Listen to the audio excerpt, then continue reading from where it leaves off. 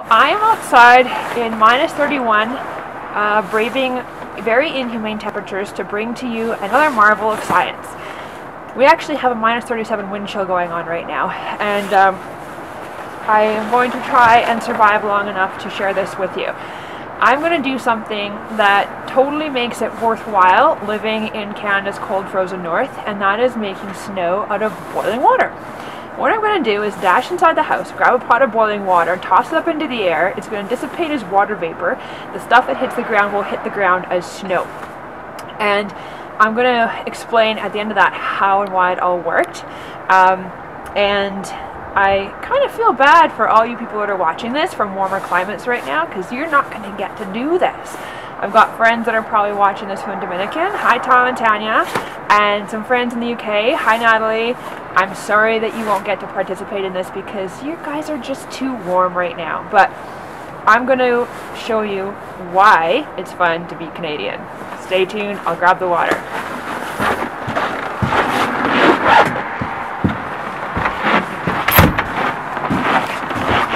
Okay, so here's the boiling water.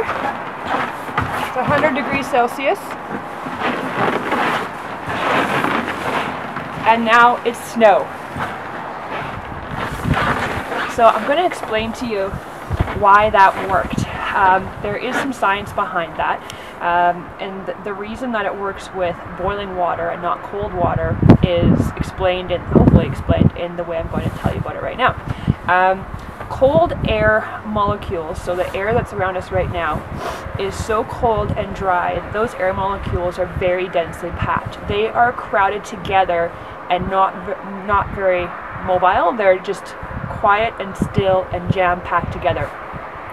And there's no room between those water molecules to incorporate any other molecules. There's no space between them at all on a molecular level. And so when I take boiling water, which has a great deal of water vapor coming off of it, and water vapor is water molecules that are moving extremely rapidly and they're really well spaced.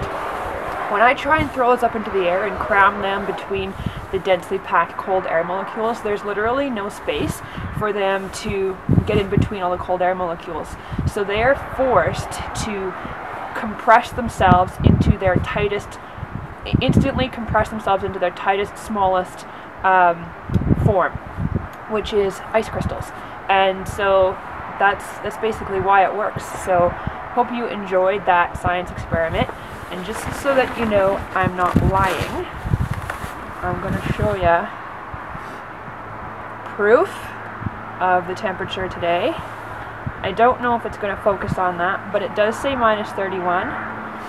And you can actually see, oh, my hand's cold, I need to get my mitten back on. On my hair, the more I talk, I'm actually creating water vapor to condense into snow on my hair. It's normally not quite that gray. And I'll just try and make some more for you so I can show you. Hair is so cold I can't breathe.